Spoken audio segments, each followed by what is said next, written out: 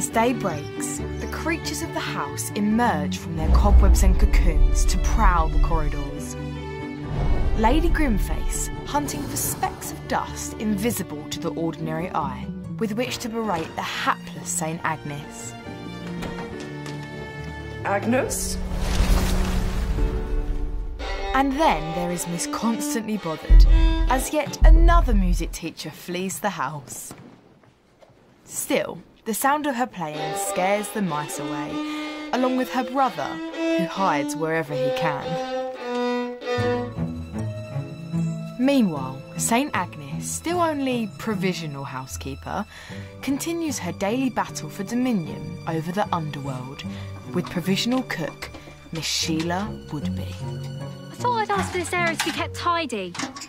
This is the laundry yard, which is the housekeeper's job. It's the kitchen yard. The cook's job. I fear that one day they will square off for a duel, armed with mop and broom. And dear Giddy-Up fussing about with his pots and plants. Washed and pressed.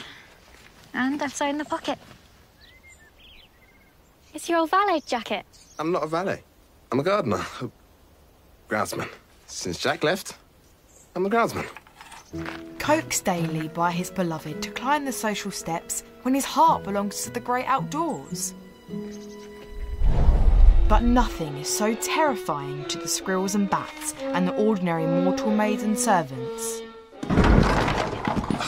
What on earth is this doing here? It's for cleaning. Well, don't just leave it where anyone could walk into it. As the master of the house, Mr. Colander, always under strain as time and money slip away. Colander? As in the cooking utensil, The strainer. That's good, that's very good. Are you sure Mr. Colander won't be angry? He knows your pursuits. He's encouraged them, hasn't he? Then he should beware we have a writer in the house. It'll do us all good to have some fun poked at us. I'll read it to him myself. And they shall publish it when? If they publish it, then I suppose any day. And what about me, Hetty? Did you write what I said? Mrs. Rosamone, always grumbling. I know, but you don't. Oh, but I do. You're just too kind to notice. Let me see. Always grumbling as she marches around with a scowl stuck to her face. It's hardly surprising. She has nothing to do. And when she does try to do something, she's not too bright about it. Like when she tried to appoint a butler who ended up in prison for arson and theft while his predecessor just ran away with the loot. Perhaps it's best not to ask her to do anything at all. This is marvellous. It's marvellous, Hetty. Yes, come in. I'm so glad you think so. You wish to see me, Mum? Ah, St. Agnes. Yes. We're expecting some guests. They're friends of Hetty. And Sheila. Of course. Sheila too. They're getting married in the parish and they need somewhere to stay. I thought we could open up the old groundsman's cottage. Oh, that's been shuttered since Jack left. Perhaps we could unshutter it? Yes, of course, Mrs. Callender. I'll see to it. You're right. I do need to decide about Agnes and Sheila's jobs. Will Agnes become insufferable if I make her permanent housekeeper? She's insufferable now. And Sheila as cook? Oh, she's easy. So long as you don't talk to her while she's cooking or step on the floor she's just cleaned or... Mrs. Callender. I think it's coming. Would you call Lady Grenford, please, Hetty? Yes, of course. Oh, hurry.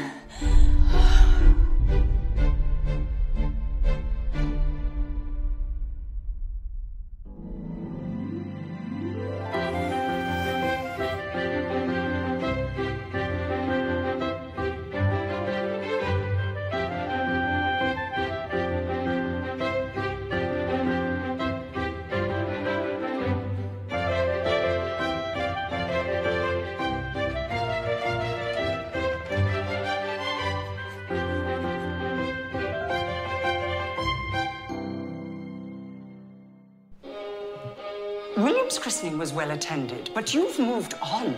We should expect at least one bishop, possibly two. And no less than 3 members of Parliament, including one from the upper house. Is it really necessary for every child to learn a musical instrument? It keeps them occupied, George.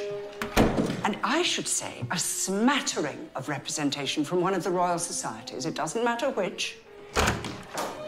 What is the meaning of this? Did nobody ever teach you to knock? It's Mrs. Calendar. The baby, it's coming. Get the kitchen to boil water. Dispatch someone to bring the doctor. Well, come on, see to it.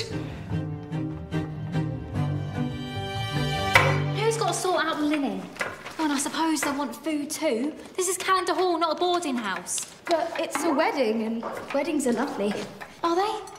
Well, don't expect a day off for it. Yes? Just wondered if there are any cakes left over from breakfast? This isn't a tea room, Gideon. Meals are for mealtime, and you're getting mud all over the floor. Out, off you go, shoo! I've already said that ground staff may request refreshment. Well, and did you say you'd clean the floor? Look at it. Water, towels, sheets. It's the baby. Come on! My dear, we must get you to the bed. In order to achieve which, you need to go off the desk, Rosamond, dear. Yes, I'm sorry. Darling, please. Dear me, Rosamond, come along. You have done this before. I think it's coming. Everyone's in a flat. If it's another boy, I will teach him the names of all the Beatles and the trees and the constellations of the night sky. If it's a girl, what will you teach her? If it's a girl, I shall hate it. This way, sir. George, if anything should happen to me, if it goes wrong... It won't. Don't be silly. Please don't mourn me. Let the light back in. Promise me, George. The doctor, my lady. Oh, good. Excellent. Dr. Sampson, please. Your patient. Agnes, more towels. George, out.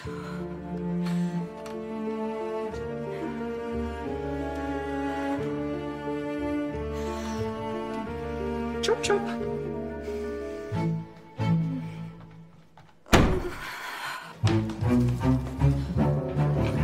It's ready!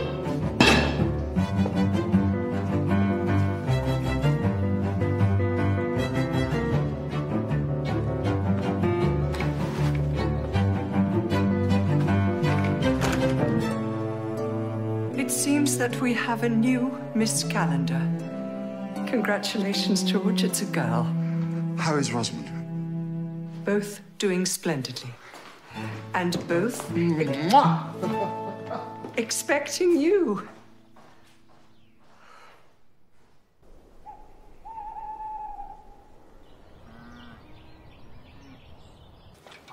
Have you seen her? Did you get a look? No, but I certainly heard her. She's got quite a voice, I can tell you. I think William's been in. Constance? I don't think so. Not yet. Oh, can you take this up to Mr. Calendar?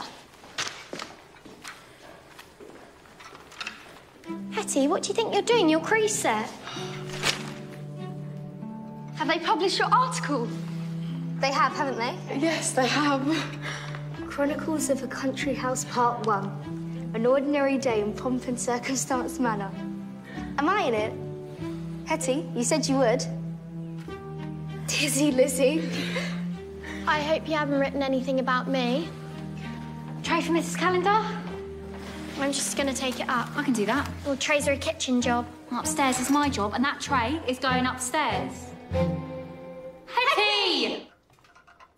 Oh, Hetty, thank you. Put it on the table. And you can say hello if you wish to Lily. That's a beautiful name. She's a beautiful girl. I hope you shall be friends. What? You can't be friends with a famous writer? All that matters is that she knows who she's meant to be and she does what she loves. You know who you are and you know what you love. You must do it. They've printed the article. Have they? Oh, Hetty, do you have it? Yes, I do. Well, let me see it, please. Don't rumple the paper. Mr. Calendar doesn't like it when his paper's rumpled. He shall be so proud of you as I am, Hetty. So proud. Oh. Mrs. Calendar, you all right? Oh, what have we here, Rosamond? Moping around? And idle staff, by the look of it. I don't think she's very well, Lady Grenford. Oh, tush. Nothing that a little fresh air can't fix. No, really, I think she's taken poorly. Where's the nursery maid? I think she's with William. Good. I'll ask her to take Lily too, but Hetty, you must send someone to fetch the doctor. Tell them to be quick. George. George. Yes, I'll bring him. I don't know what all the fuss is about. We've had babies before. William was a baby before he became a horrid little child. Well, here we are. I thought you might like to see your new sister. Does she look like a baby? Yes, I believe she does. So did William. What's there to see? If you're not pleased, Constance, you could at least appear to be. For your mother's sake? Of course I'm pleased.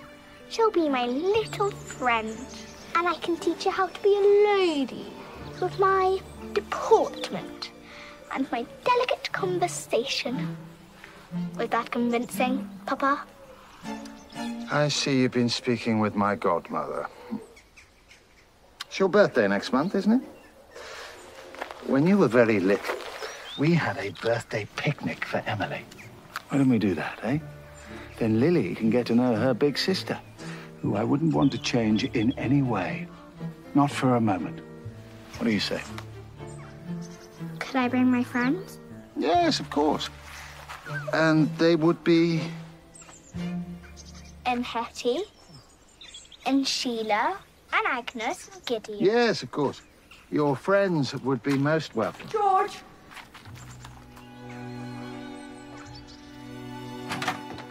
Rosamond?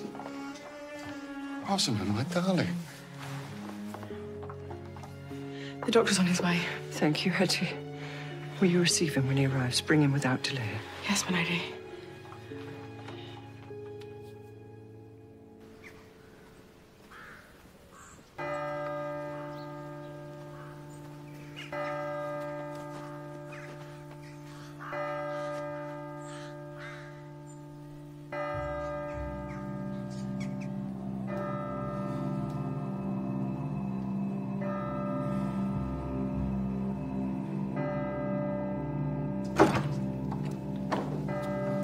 What does it mean?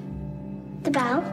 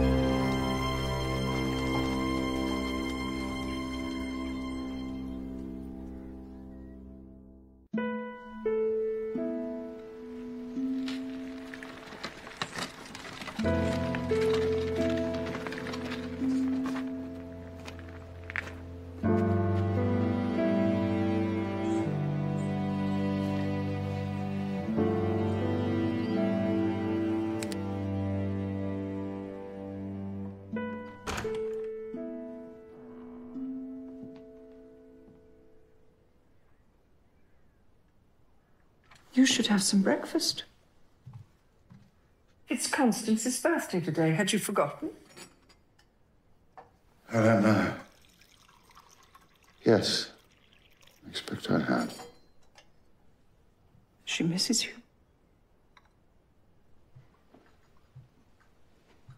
You could at least wish her Happy birthday.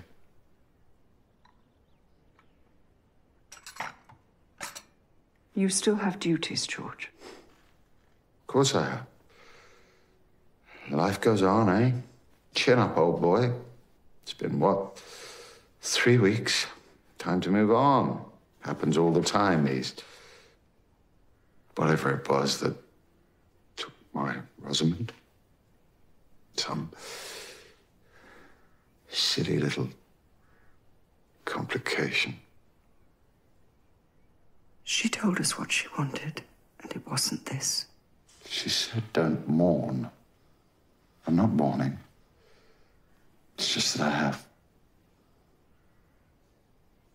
I have nothing left. So take this, please, and leave me in peace. We have a house to run.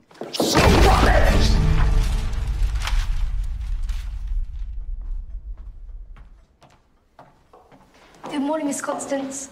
Many happy returns. Is anything being done to celebrate my sister's birthday? No, not that I've heard. Mr. Canada said about a picnic, but that was before. Don't worry. Lizzie, we need to speak to the kitchen. And if Lady Grenford were to find out? Nobody should go without a birthday. Well, you can prepare food and take Master Edwin, but we remain at our posts. Miss Constance wanted all of us. She said we're her friends. We'll do trifle, lemon tart. What about strawberries? They're fresh in. I'll get the basket. Rice pudding. Miss Constance loves her rice pudding, doesn't she? Right, come on then. Out my way. Miss Constance? Master Edwin was asking if we could take him out to the garden. He was thinking perhaps the Folly. It might be nice to get some fresh air. Can't Gideon do it? He asked for you, Miss Constance.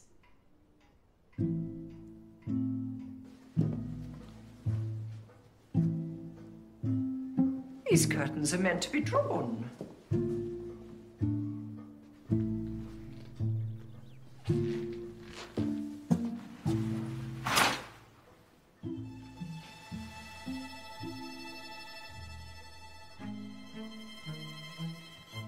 Now Mr. Calendar's on his own, he's got even more need of assistance. I'm sure he'll advertise when he's ready. You know Hetty's after the housekeeper's job. We're a team, you and me. Nobody would shoo you out of the kitchen. Hetty doesn't want to be a housekeeper. She'll be terrible, forgetting the laundry because she's got a story in her head. Have you no ambition? Yes. This. In the garden, in the fresh air, where I answer to nobody's bell. What do you think? Great place. It's perfect.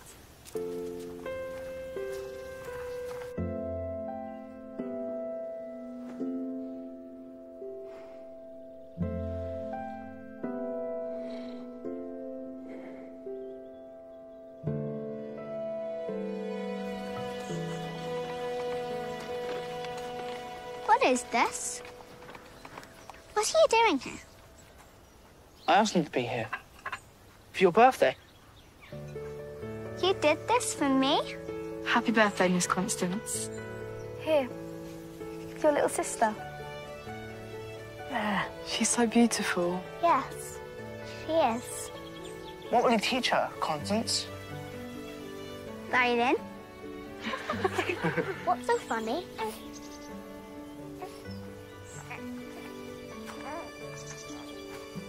And I can show you how to climb trees and swim in ponds, how to chase rabbits and find snakes, how to get muddy, and what to think about when they're telling you off for it.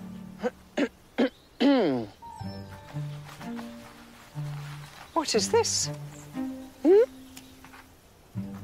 A picnic? Well, can nobody speak? It's my birthday picnic, Lady Grenford. And these are my friends. Well, then the question is, do you have any trifle? Oh, we have, yes. Good. Because I'm quite partial to a little trifle. May I?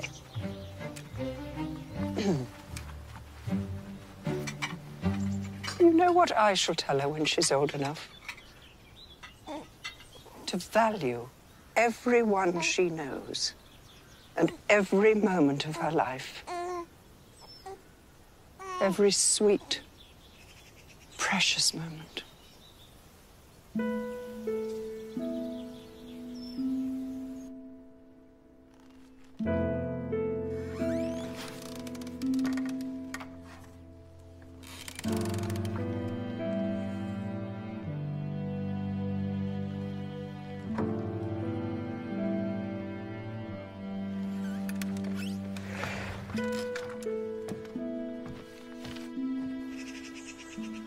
You were the best mother I could have asked for.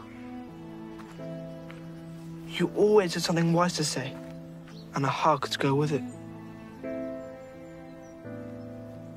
You were the first person to really believe in me and what I could do. My writing, my stories. Have you got that article in the newspaper? It's all about us. It's just a silly thing. Mrs. Calendar didn't think so. Please, Hetty, fetch your book and read it to us. I think you must. I'm afraid it pokes fun at everyone. I do hope that includes me. It is a little ridiculous, is it not, to worry so much about who's who, the differences between us, the walls that separate one from another. Rosamond could never see them. She only ever saw the good in us. In all of us. Even in me. So let's honor her wishes, shall we? She said no mourning. And to let the light back in. We must try and do that. And remember her with joy. Please, Hetty, I would love to hear these writings.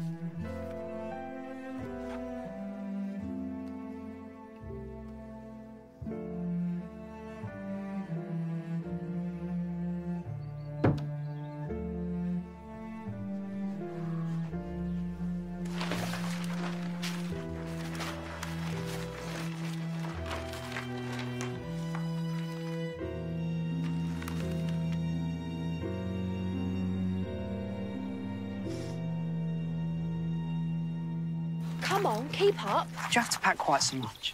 And that wasn't a new pair of shoes you bought in London. One pair, that's all, because I ruined the old one slipping about on the deck. Well, you should have stayed in the cabin. Yeah, we should have stayed in America.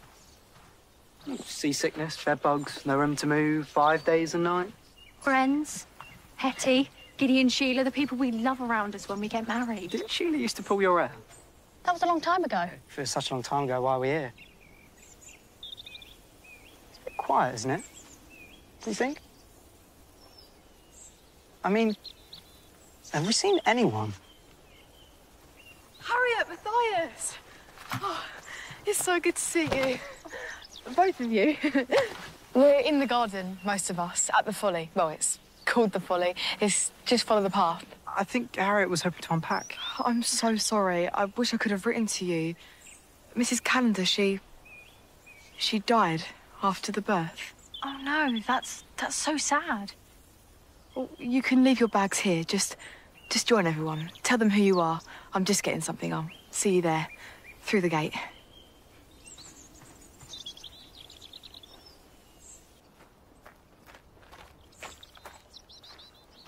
Mr. Calendar, sir? What else did you write about her? Rosamond.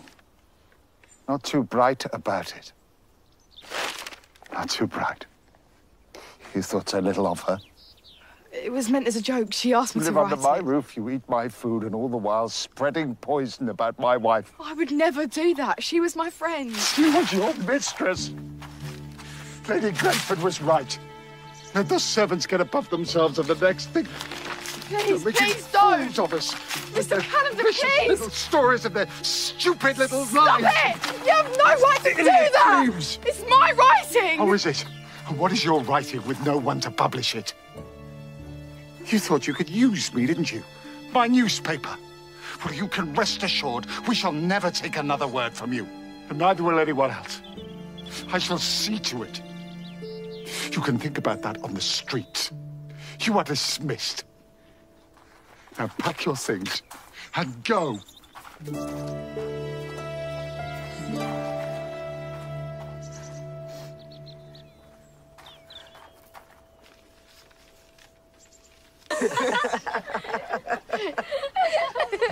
Harriet? Matthias! You must be our guests from New York. I'm Lady Grenford. Perhaps Hetty wrote to you about me? I think she mentioned you, yes. And my genial disposition, no doubt. Well, come in, settle down. I don't bite all the time. We're saying goodbye to an old friend. I'm so sorry. And hello to a new one. Good afternoon, Matthias. Sir? I never thought I'd find myself here again. No home, no work, and nowhere to go. I don't even have my writing. And without that, what am I? For the first time in a very long time, I'm afraid where the road will take me. Mr. Callender, please, All I know is that I'll have to follow it. Because this time, there is no going back. Has there been any news? Nothing. She said she would let us know her address when she had one. Oh, God! Hetty, what are you doing? Well, there we are, boys. Can't believe we're back here. To live and breathe. You don't get it, do you? This whole thing's jinxed. First Hetty, now this. Get up, Pius! Matron.